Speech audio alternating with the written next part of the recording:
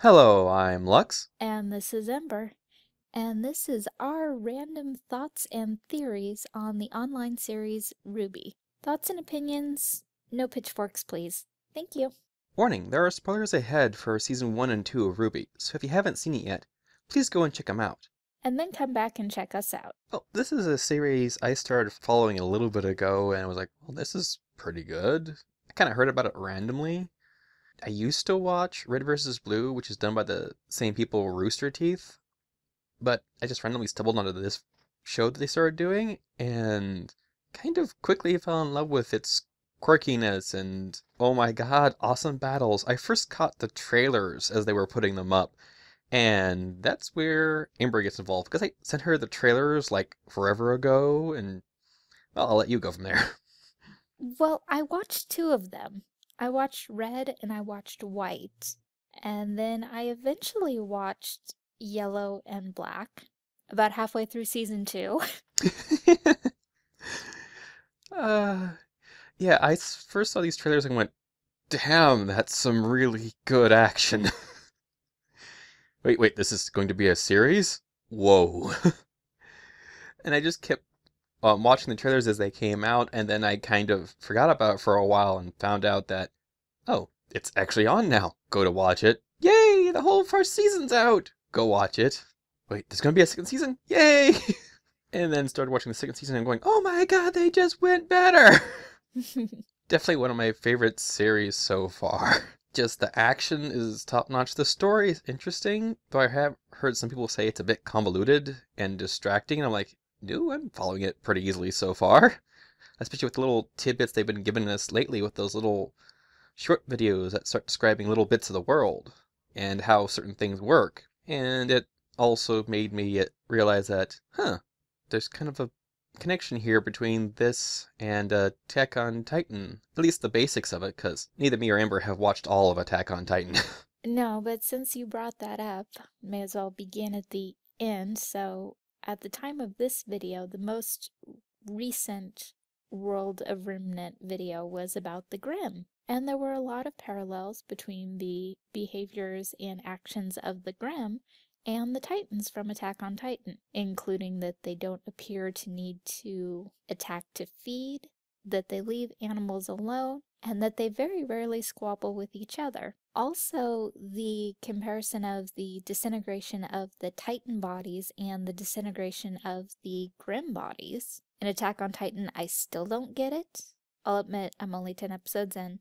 With the Grimms, though, it makes me think that they're more like some sort of malevolent spirit that's taken on physical form, something that feeds off of darkness. Because they always seem to gather or multiply in areas where there's high negativity. And they seem to be drawn to it, so I'm also thinking maybe they feed off of it, and that's what their actual nourishment is. They just like attacking humans because that creates more negativity and more sorrow and so on and so forth. Also, it's very handy to kill hunters and huntresses since their job is to kill you. And the voice acting is pretty stellar in this series as well. Just lots of good female voice actresses. I like the characterization the voice actresses do for their characters, as it were. My sentence is a bit redundant, but moving on. No, and that's one of the nice things about the series. Even though if you go to the absolute basics, it's young hero team going up against forces that are stronger, better, more experienced. Okay, name every show ever with a hero theme. But they do have their own twists on it. Even though Blake could be categorized as the bookworm, Weiss is the popular snob, Ruby is the young innocent, and Yang is the brawler, they have a lot more going for each character than just that generic Breakfast Club stereotype. And just all the little things they're leaving behind in the story to let us know that there's more going on with these characters, as you were saying. Just the way they behave, how they react to certain things. Like, the reason Weiss doesn't like Faunus goes back to the fact that Faunus had been going after, through the White Fang, her family's business, and a lot of workers have been, injured or hurt or killed. So she's basically been in that environment her entire life, so she kind of has some built-in negative emotions towards them. Which is probably a good thing that she didn't realize Blake was a Faunus until later, when she actually got to know her first. I just think it was funny how Penny just went, "Oh, you mean that Faunus girl?" And they're all like, what now?" The ears! But she always wears a bow. Wow, we're idiots. Yeah, and I'm also trying to figure out how the heck does that bow hide those ears? Because in real life, bows don't work that way. Questioning anime physics kills cat girls. Do you want Blake to die? Nope. Nope, she's a very nice character. Oh, and the interactions between the characters is golden, too. Especially the food fight at the beginning of season 2. That was like the best food fight ever. It was so insanely ridiculous and over the top. And how everyone was somehow creating their weapons out of food was just brilliant.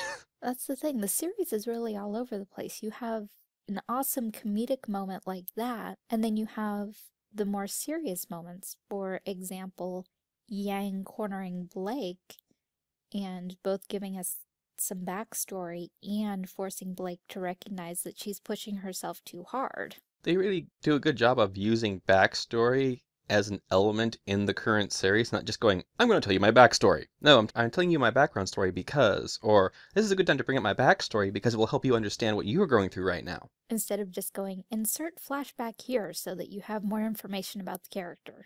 It's my reasons are because the series is fun overall and it's just, let's move on to the weapons, shall we? It's a sai, but it's also a gun. Everything except John's sword, I think, is also a gun. Even the guns are also guns. And then we have that canteen. It's also a flamethrower. Which that was awesome. It's like, oh my god, that would keep his coffee warm all the time, wouldn't it? I didn't quite like that teacher at first, and then we started involving him more in the story and went, I like him now. Because at first he just seemed like the stereotypical, I'm the guy who moves really fast. And drinks lots of coffee. But as soon as there was an opportunity for them to expand and let us know more about the character, it was like, we have reason to care about and like you. And I just remembered something else that's funny. What the hell is that dog made out of? Seriously, first the mailing tube, and then firing him from the flamethrower? Because I'm like, what the? What? I would be not surprised if it reveals in the future that that dog's actually a friendly Grim or something. Because that dog's like bulletproof. He can be used as a bullet. I think he was even a flaming bullet. Yes, he was on fire, curled up. It just, I mean, it was one thing for the comedic moment of, wait a minute, they sent the dog in a mailing tube? And then to have actually in a fight sequence. And speaking of the mailing tube scene, it was great because Blake's a cat, how she was reacting like a cat to the dog, and the dog was just going, huh? What a strange human. And she's like... Though I have to wonder, though, does that mean that there are issues between faunus? Would a feline and a canine faunus have that same sort of reaction? I don't think that we know what kind of faunus Blake's friend that she left behind in the White Fang was. We know that the one faunus that goes to the school openly is a bunny, and the stowaway faunus, the blonde, is monkey theme. Specifically, he's themed after the Monkey King. So he's probably also themed more as a Hanuman Langer than just saying monkey. And then there's his friend, which I suddenly can't remember the name of. I just know he has a really awesome weapon that's also a gun. It's a trident that's also a gun. Oh, Neptune. Yes, Neptune. And that reminds me of the fight scene with the giant mech and how they both got knocked off at one point, and then you cut back to them and going, do you think they're okay? Oh yeah, they're fine. This series just has so much good in it, and even in the first season where the episodes were like no more than 5 or 6 minutes long, they just managed to cram so much into that 5 or 6 minutes. And a lot of season 1 was set up and getting the teams built and establishing the layout. And then you really see the payout of that in season 2. You see that they've hit their stride because the episodes are more consistently 14 to 15 minutes long, and they tell a lot in there without having to give setup and stuff. Though I would like to have seen more of Team RWBY's training, because we get to that robot fight scene and they seem to have a lot of techniques that we never saw them develop or practice on. Yes, but how many times are they going to show us a technique? And, well, I guess we could have had a training montage, but when you're doing 14 or 15-minute episodes, you do have to choose your content carefully. I mean, we know there's going to be training, and the classroom scenes that we have had have been more in the realm of character development and story development. Specifically world development, almost all the classroom scenes they showed were a lot of backstory on the world, like certain fights in the history that will probably become important to the story later. Like specifically, they mentioned one battle where the Faunus won because they could see at the night, and the general messed up because, well, he didn't know that Faunus could see at night. So just things like that, where showing a training montage wouldn't progress the story. Well, speaking of progressing the story, so probably move on to more of the side characters. Like the other teacher who's big and round, who boasts too much, or the ones that seem really important. Ozpin and Goodwitch. And Ironwood. And I have a bit of a theory around Ozpin. Here are some of the theories, folks. He seems to be associated with time a lot, so I'm thinking his semblance has something to do with time. Like he can control it in some way, he can move through it, or he's a seer of some sort, which is a theory I just popped into my head right now. He can see stuff that might happen, so he might be trying to do stuff to change it. This is why everyone seems to trust him a lot. And in support of your theory, other than all the clock symbolism every time he is shown, including in the season 2 intro, we have him telling RWBY that he has made more mistakes than any person ever. He doesn't seem the type of person to boast, so I'm guessing he's had a lot of time to make mistakes. Alright, on to a little bit of analysis of the season 2 intro song. I mean, obviously the song is great, and the thing that really stands out to me is the way particular lyrics tie to the visual. You have the lyric of, no bridges left to burn, and you see Team RWBY on one side, and you see the school disappearing on the other. Implication that they're going to end up cutting ties with the school. One of the ones that really stands out to me is when we get the line of letting go of the things we love and the innocence of youth, but we're actually looking at Cinder on that line about love, which implies that she has had to let something go in order to follow the path that she is. And if you listen in the very first episode, Ruby Rose, where they have that introduction with a little bit of the world setup, the voice actors sound like they're Ozpin and Cinder, which implies that perhaps they maybe even used to be colleagues. And moving on to the bad guys, too. This is not a theory. This is just one of my favorite characters in the show is Torchwick, just because he seems like a bad guy that's a kind of, I would describe him as a neutral bad guy. He's neutral chaotic because he's out for himself. That's it. He just happens to be involved with these guys because it's, profitable for him right now, or it's convenient for him right now. So I think at one point we may see him flip sides because he's like, the good guys are starting to win. Can I join you? Yeah, Torchwick is loyal only to himself. He's joined up with these other forces because it seemed profitable. And I love Roman in captivity. Oh no, you got me. You've shown me the error of my ways. Like, oh my god, I would say you're totally overplaying it, except that you sound like that all the time and I love it. I also like how I'm trying to interrogate you. Really? I see you're interrogating me. I'm still smiling because I'm still here. And me being imprisoned isn't screwing up the plan at all. You just think it's screwing up the plan. The bad guys have some very, very intricate plans that seem to be going on here. They seem to know a lot about what's going on in the good guy area, and they also seem to have like ins in very important places. Like they got that mech that wasn't supposed to be out yet. So the bad guys seem to have a lot of ins, which isn't a good thing. Because they are completely one step ahead of the good guys. Well, actually more than one step ahead. They're like 5 or 6, to use a chess term, moves ahead. They're like an entire game ahead of the good guys, which isn't a good thing because the good guys, even though Ironwood seems to think that he has the best intentions for what's going on, and his plan will work because, he has overwhelming forces. Yeah, specifically said in the intro in Ruby Rose, you may have overwhelming forces, but that doesn't give you any strength against us, basically. And Ozpin goes, well, I have something else. And something else I think is going to work much better, especially if we get to have all of the Beacon teams together, plus Penny. Oh god. Yeah, speaking of side characters and theories, and oh my god, Penny. When she first popped up, I'm like, she's a robot. I'm like, that's like the most obvious thing of obviousness. It was so obvious when my dad was watching the show, he goes, that girl's a robot, right? He doesn't pick up on a lot of stuff in shows, but he goes, that's a robot, right? And I'm like, I look at him and go, wow. I thought it was obvious, but that definitely tells me this is obvious.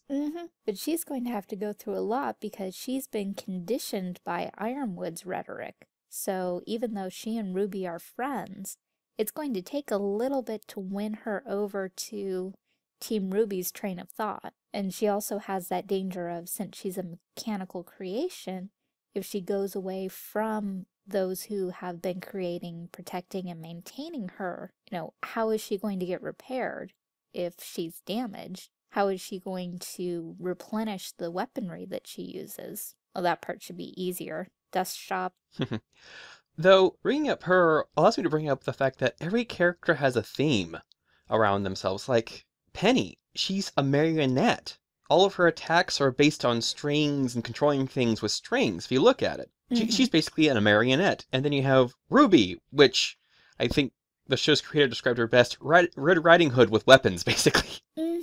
And rose petals. Yes, lots of rose petals. And then you have Blake, who's like a cat. She's very themed around that. And she's also themed around ninja, which also says cat. Then we have more of a cowboy/western theme for Yang. It's just, I'm not quite sure what Weiss's is, but I think maybe something to do with singers or high society. I'm not quite sure. It might even be like fairy tale princesses. Oh, Weiss strikes me as she's kind of a combination of princess, high society, and also white knight. Because she's definitely not the damsel in distress. And then of course, you have the Monkey King. You have Neptune, which is obviously themed after Neptune. And then you have the gangster, that's Torchwick. And then you have the femme fatale for Cinder, the thief girl and her male partner. I'm currently thinking Rocket Grunts. I think they're more themed after other things. And I just remember the name. Her name is Emerald, but I'm not quite sure, other than green, what else her theme could be, because everyone else seems to have a distinct theme to them. So those two, I just haven't quite picked it out yet. Yeah, Thief seems too simplistic, even though they focus on the fact that she's a total pickpocket in the beginning. Though I just realized Green and Thief kind of go together if you ever read the comic 8-Bit Theater. Also goes together in American society because our money is green. Green is also the cover of Envy. And that also reminds me of that great scene between her and Torchwick. Oh yes, the I steal from you, you steal from me. Two thieves going at each other. It's great! And how about the lady with the umbrella? Oh yes, Neapolitan. She is just interesting, though that reminds me of those fight scenes on the train, which were great, but I felt kind of gypped with how the bad guys got back up at the last moment. Gotcha! Especially the Weiss fight, because she was owning him, and then suddenly, oh, I win! Thank you for that. Yeah, I was feeling it more in Yang's fight though, because Yang's semblance is the more you hit her, the more powerful she becomes. So how do you possibly manage to KO that? Good point. Maybe she has to be like focusing or concentrating on it, or they were just distracted or weakened from previous fights that day. I don't know, but still. Also, if you find a bomb on the back of the train and realize that the carts in front of you have bombs as well, isn't it smart at that point to run for the front of the train? Except that it was kind of important to defuse the bombs, except why would anyone on Team RWBY know how to do that? Yeah, wouldn't it have been easier just to run to the front of the train and with your ultra-powerful weapons and skills, knock the train off the tracks? Yes, but then we would have had fewer fight sequences. Yeah, I know, but it's just, that's the only problem I really had with that train sequence is like, wait a minute, you guys could knock the train off its tracks, so why don't you do that to stop it? Because that seemed to be your theme to stop the train. And also, let's go back to Theoryland. The mysterious stranger who rescues Yang. Oh, yes. I was actually going to move on to the after scenes, I should say the after credit scenes for the season 2 finale. Like, that particular scene, like, she looks a lot like Blake, except without ears. So maybe she's Blake from the future, or she could be Ruby's mom talking to Yang. Oh, Summer Rose. See, I was thinking Yang's mom because they had the same eyes. But the hair more matches Ruby, yeah, because it's black. Yeah, but following anime logic, parents and siblings and children usually don't look anything alike. I know Ruby's domestic, but I'm going to bet that rule probably applies. After all, Ruby and Yang don't really look alike, and they're half-sibs. The fact that they're half sisters is the reason I'm leaning towards this being Ruby's mom, because of the black hair. I'm thinking Yang's mom would have blonde hair. That's how they got the 2 different hair colors, because they're half sisters. And there's also, it somehow could be Blake from the future, because we have Ozpin who may be able to control time, so maybe working together. And we've already seen, based on previous events, that there is a bond between Yang and Blake. And also that portal thing she comes through, talking about the future person now, or dimension person, or current person, whatever. Yeah, but that also reminds me of Cinder's ability. When she left the secured facility, went down a hall, and was back at the dance. And more after credit scenes, that one with like, oh my god, that guy from Blake's trailer! We get to actually see him in the series now! And he's also apparently a big player in this overall plan. And I really like how the trailers led into the series, specifically Blake and Yang. So they actually gave us like some prequel, pre-story, pre-show information. I like how the series points back to them. And it's really nice, especially since, you know, when Yang goes into the bar and everyone goes, oh, she's back again. Yeah, and I hadn't watched Yang's prior to that one. So when I went back and watched Yang, I was like, oh, that suddenly makes so much more sense. And now we get to see that guy from Blake's trailer this upcoming season, because I'm like, oh, wow, this is going to get good. Mm-hmm. So, final thoughts? Let's see. Obviously, love the series. Very much enjoying it. Great job, Rooster Teeth. Keep it up. Mm-hmm. This is like one of my favorite online series right now that are online only. The only thing that tops it is Legend of Korra, but that wasn't a web series only when it started, so I really like the series and I can't wait to see more. This has been our thoughts and theories on RWBY. Thanks for listening. If you want to keep track of what we've been up to, you can follow us on Tumblr. If you liked my art, please watch me on DeviantArt and follow me on Tumblr. If you really like my art and want some of your own, I am open for commissions. Links in the description.